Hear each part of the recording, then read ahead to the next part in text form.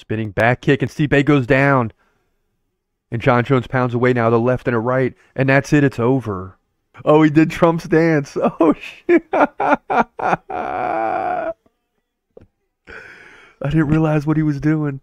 Look at him doing the Trump. Yeah. Yeah. Broadcasting live from an undisclosed location. This is the TCMMA podcast with your host, Chris Cross. Whoa!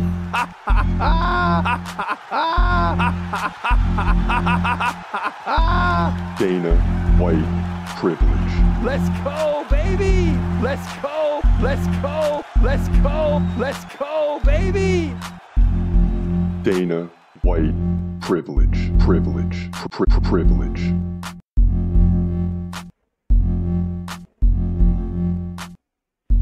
Welcome to the TCMMA podcast. I'm your host, Chris Cross, and welcome to the morning after. I mean, it's over. The big weekend of fighting, Jake Paul, Mike Tyson, John Jones, Stipe Miocic, is officially a wrap. And what an exciting weekend it was. Not so much Jake Paul and Mike Tyson, but as I told you, Stipe and John Jones will steal the show at the end of the day. And I'm so glad it worked out that way. All decisions across the board until John Jones' third round finish. And just a truly exciting night. Of course, he did the Trump dance. That's what everybody's talking about today. He did a little Trump dance and then gave the thumbs up to Trump. And if you missed that, man, I don't know how you could have. I mean, it's gone viral instantly. Trump walking out, and basically the first unofficial cabinet meeting.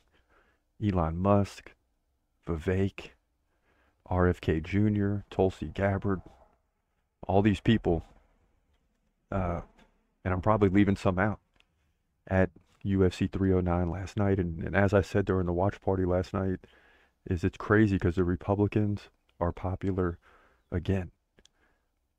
And I really didn't think I'd see this in my lifetime. Like, not popular, but like rock stars.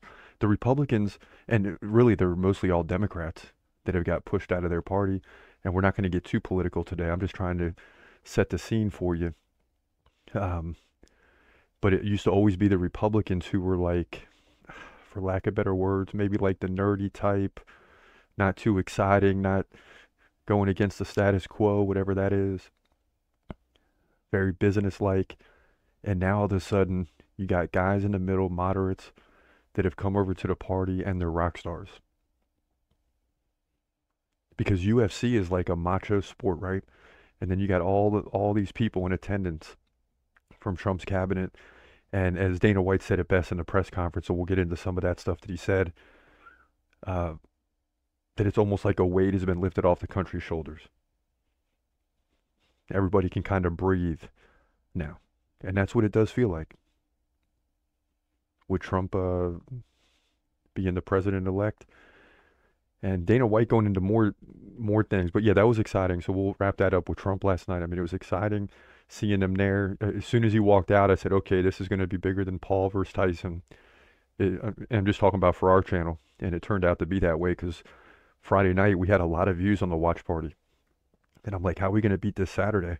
Because it's more than our average Saturday. And then Saturday, all of a sudden, Trump's coming out. And I'm like, okay, that's the X factor. It's going up now. And Jones Stipe on our channel surpassed Paul Tyson by far. So Dana White getting into a lot of other topics. And the one that sticks out to me is when they were asking him about, and this just shows the greatness of Dana White, but they're asking him about doing outdoor stadiums. And he explained the Yankees front office was in attendance, talking to him about doing something in Yankee Stadium. And then he goes into all the factors of, like, obviously you lose control of the event. And he explained, like in baseball, when it rains, they have to have a rain delay. And the media's like, so? And he's like, UFC's never doing a rain delay. Does anybody want that? Like, in between fight 3 and the co-main event, we're going to have an hour-and-a-half rain delay? Like, that, the UFC is different than other sports. The NFL's close. And if not right there, really. But the UFC is different from other sports where it's an experience. NBA is kind of the same way. You don't want to delay in the action. And that's why, you get it every once in a while in football, but it's still football, and it's less and less stadiums are outdoors, so it's not that bad. But in baseball, when you have a delay, it just takes all the energy out. I remember I went through that as a kid, man.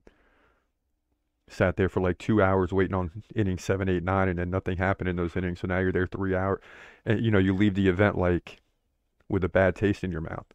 You don't ever leave the UFC event with a bad taste in your mouth unless it comes from the judges or just a lackluster fight. And that always comes down, it's not the production, it comes down to the fighters and the situation that's out of the UFC's control. But you don't ever leave there saying, oh, in between, before the main event, we had to wait an hour, right? That's boxing's big problem. If Dana White gets over there and starts a company and just starts to compete, he would take over boxing, and it seems like that's where he's headed.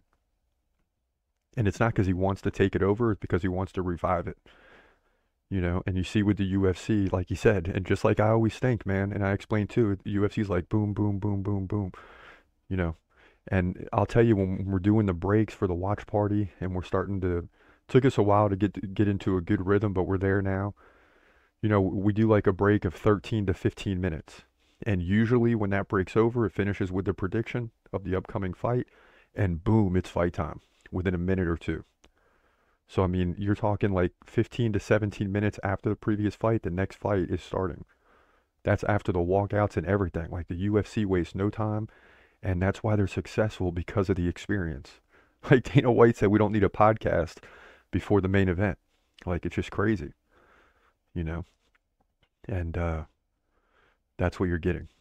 It's true, man. An hour before the main event, someone's got to do a lot of talking. So, great press conference, and I'm watching the press conference, and I'm sitting there commentating while I'm watching the press conference. No video on or anything, just simply commentating, because I'm agreeing with like 99% of what Dana White says. Now, the one thing I'm still trying to figure out is he really wants his Tom Aspinall fight with John Jones. John Jones wants Alex Pereira. Dana White says there's really no reason to do that, but if the fans want it, then we'll make it happen.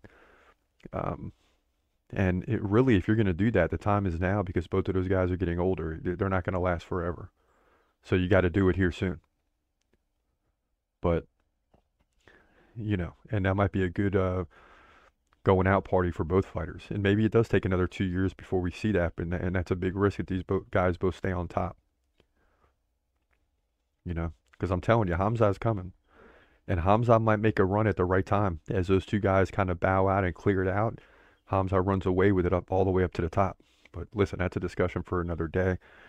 Before we go any further, let's get into the reaction last night. John Jones, Stipe Miocic. Check it out. And John Jones just wins the battle every time by landing first when they reset. He's just quicker. Nice elbow by Stipe. Okay. All right, Stipe.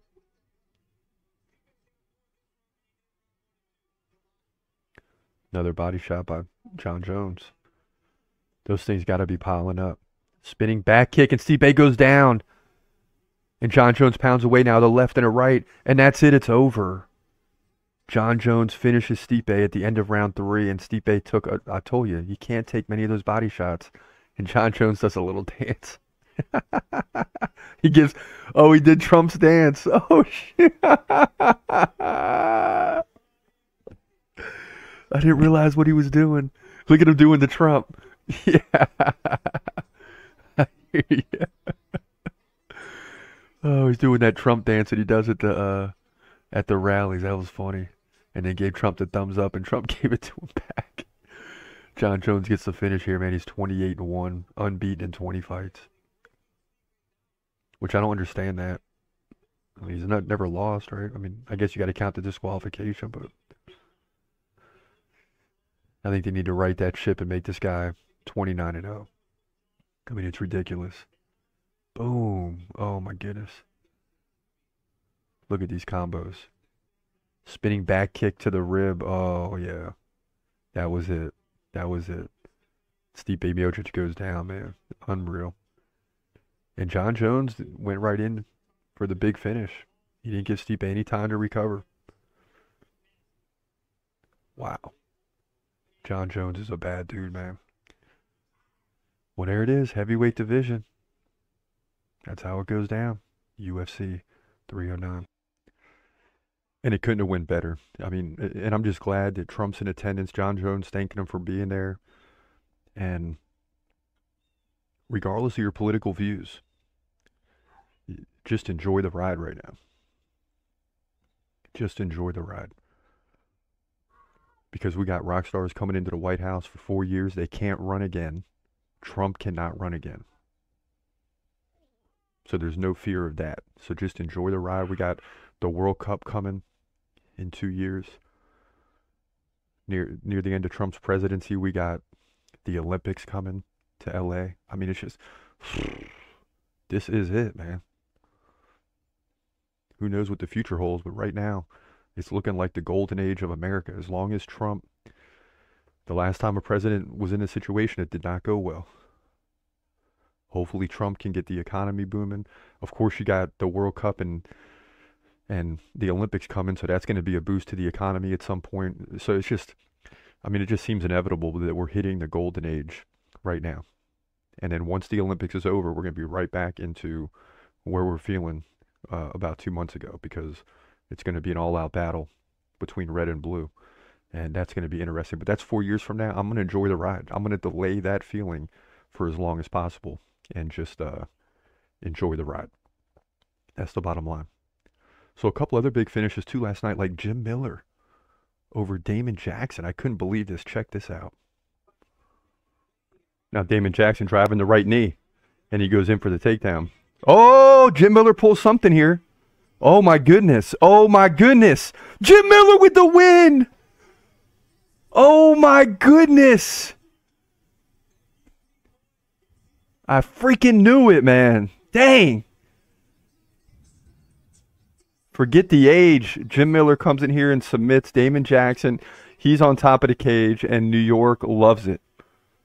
This is what you want to see from Jim Miller. I mean, this guy is ageless, man. This guy is endless. This guy, regardless of being, 41? I mean, this guy always just finds ways to win, man. Just find ways to win.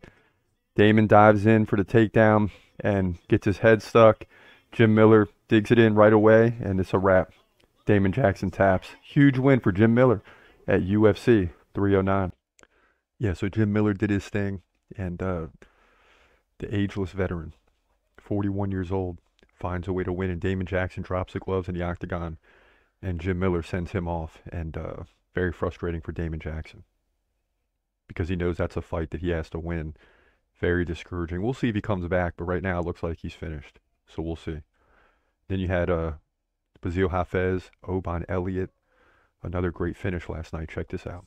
And it's unbelievable. Oban Elliott continues to look good here. Heavy underdog, too. Early in round 3, nice leg kick by Hafez. And Oban Elliott returns a leg kick. And he's been dominant with leg kicks and body strikes. Now, if it goes to a decision, who knows how those pay off. Oh, big right by Oban! He's going to finish him! He's going to finish him!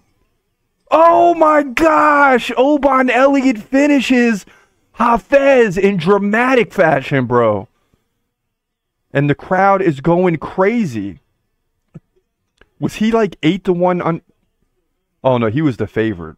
Okay. I thought he was a big underdog. He wasn't. But Hafez gets dominated here at the end of the fight. And Oban Elliott definitely gets the KO to move to 12-2 here in the welterweight division. He did it with a big right and then finished with some hammers. The ref waited a minute to step in. Here it goes. Beam! Yes, sir. And he's coming right in. Boom, boom. And yeah, he got pushed off with the leg, but the ref could have stepped in earlier. But he still stepped in at the right time. Nonetheless, Oban Elliott gets a huge victory here. Much of the crowd's alight at UFC 309. Yeah, so another big finish there. I think there was one more, but Oban Elliott coming through in a big way. And things slowed down in the main card, right? But there was some action early on. And you had Mickey Gall back against the wall. 7-6, has to win against Ramiz Brahimov, or he falls to 7-7 and probably ousted from the UFC. So I'm thinking going in, Mickey Gall is going to get the dub Let's see. And a nice left-right combination by Mickey Gall. Now Brahimov takes a right. Look out. I mean, Mickey Gall's got to be desperate in this fight. Ooh, he takes a leg kick. I mean, if he falls here, he moves to 7-7. That'd be terrible look for him. Probably out of the UFC. So this is a big fight. Again, for Mickey Gall, who lands a right and takes a right. I don't know if he can take it from... Oh, Ramiz knocks him down. Gall's in trouble. And that's it. Ramiz Brahimov climbs the cage. It's over just like that. And back-to-back KOs here at UFC 309. Ramiz Brahimov is pumped up, and Mickey Gall is 7-7. And you might as well say goodbye now to Mickey Gall. That's it here. Welterweight division. UFC 309. Yeah, so Mickey Gall's done. 7-7. We got that pick wrong. Rough night on the picks, but at least we got the main event, right? So that's how it looks. 6-6 on the night. Started off rough in the prelims. 2-4 to start the night. Luckily, we go 4-2, or 3-2. No, 4-2 down the stretch. Yeah, 2-4 to start. 4-2 down the stretch, including wins by Bo Nickel, Oliveira, and John Jones. To keep, we're 3-6 going into the watch party last night. But 22-17 in the main event, and exactly what I told you when we were 19-7. Everybody calm down. Don't panic. 19-7 is terrible. We had a rough year starting 4-7 on the year. Really set us back. And it's been a battle ever since. But we're going to go on a 3-fight win streak minimum. And next week's going to be a tough one, so I don't know how that's going to go. Oh, no, not next week. Yeah, next week is Piotr Jan versus Figueiredo. So we'll see how that goes. That's going to be a tough one. A couple tough ones coming up. But we built ourselves a little room in the win-loss column. We're +5, which is not great, but it's better than being -5, right? Overall, even night, right? So we're still 5 wins away from being +100, which is the ultimate goal every year. I think last year we were more like +130, 140, so a little bit of setback this year, but still doing well. 284 and 189, we'll take it. We'll absolutely take it. Now, as far as the due list, not much is going to change because John Jones won last night, so he's still number 2 behind Hamza. Shavkat's fighting, which we got to try to get to this prediction today. Shavkat and Ian Gary, did I hear that right? If so, that's crazy. Tom Aspinall, still number 9. Pereira number 3, which is why you can see that would be a huge fight for us. Either way it goes. And where's Oliveira at?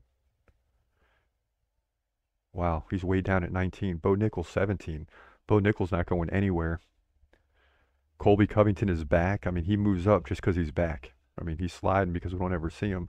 Charles Oliveira, shows he's one of the top 3 lightweights, so we got to jump him back up into the top 15. So those are just some previews of what's to come on the due list, but that's the way it stands right now. Now the Q&A is back. It's been a while. I mean, it's just been a grind with a Contender Series, 10, 11 straight weeks of UFC. It's been a grind to get anything extra in as we're just trying to hold on. And then we got a 3 a.m. card next week. Goodness gracious. Before the break. And things will slow down now at the end of the year. But Doc Methodical says Tyson is going to ruin this kid's hopes and dreams. I cannot wait. And this is what everybody was saying leading into this fight. And it's like, what did you expect from a 58-year-old Mike Tyson? Honestly. Nathan Johnson, Tyson is paid off, guaranteed. I know some people said that, but that's because of the disappointment. I don't think so this time. I'm willing to entertain those things, a lot of times. But this time I don't think so. I think, Mike Tyson he fought the best he could at that age. Mr. Mojo. So he's going to run till the old man's tired. Basically, that was the goal at the beginning, right? You don't want to face a 100% fresh Mike Tyson, even at 58 for the first 2 or 3 minutes. It's going to be scary. But wear him down, Jake Paul did, and then it's his fight the rest of the way. Milky Way music. He's never been hit as hard as Tyson hits before, and when it happens, Jake will panic.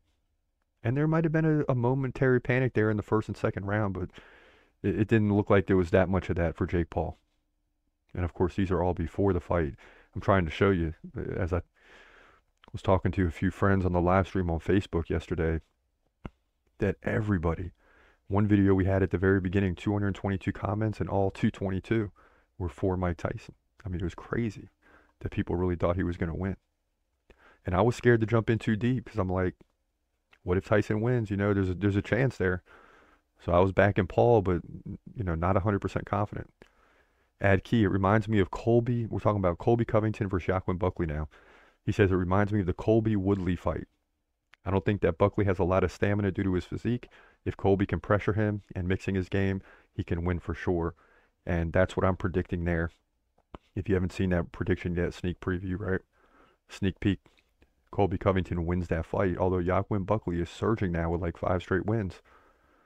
And we need to finish the year with a victory. And I think it was Colby who let us down last year. Hopefully he doesn't do it again this year. And I think I did say it was the last fight of the year. Is it? Yeah, it is. It is. Because you got UFC 310 the week before. So again, Colby Covington, one of the last fights of the year, fighting in December. I think he's going to get that win. But Buckley, certainly a solid competitor. Now, Katie Taylor, Amanda Serrano, people like Eduardo Dolago, it looks like, says robbery of the year. Paul Tyson reaction, steadfast. How can someone fight someone in a wheelchair? See, and this is the thing now that Paul wins. What did I tell you would happen? And I understand the comment for sure. But a lot of people that were backing Tyson are now going to be saying, and I don't know who he was backing, but a lot of people that were backing Tyson are going to be saying, oh, he's old and da-da-da. You know, Jake Paul's never going to get his props until he beats a real boxer. And then he probably still won't get his props.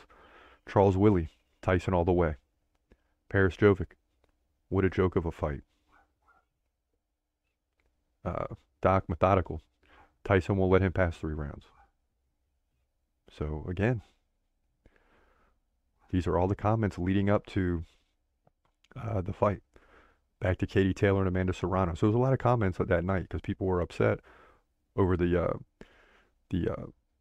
decision for Taylor versus Serrano. They were upset with the main event. Then you got to wait an hour to watch it, and it stinks. But, you know, listen, that's why we do UFC. Steph Wheat says, I'll say it for you. Robbed and rigged. Taylor and Serrano. I don't know if it was rigged, but the decision maybe is what he's saying. The master, Dana apparently said that Hamza's next fight is going to be for the belt. Now you're talking my language. It's going to be for the belt in 2025. What are your thoughts? And what I responded to the master is Tyson wins. Hamza wins. Yeah, it's real simple. Hamza wins. Kenneth Bruner's back. He said Bo Nickel looked awful. Yes, he did. And Kamis Mamur says, God bless you, brother. And I appreciate it, man. God bless you, too. Long weekend. Great UFC card to wrap this thing up. And thank goodness Jon Jones got to finish, because if we had like 7 decisions, you know, a lot of decisions and all these big-time fights this weekend, it would have ruined the weekend. But Jon Jones came through and at least gave us something to talk about. And then the Trump dance obviously goes viral. So, you know, the UFC is on top once again. And not once again, they stay on top. But just even in a weekend where everybody wanted to see what was going to happen, the UFC reigned supreme. And I couldn't be happier. Listen, it's time to get into some football, baby. I got to go watch my Dolphins. So we got to wrap this thing up. For now, this is your boy Chris Cross. This is the TCMMA podcast. Have a great day and God bless. Peace.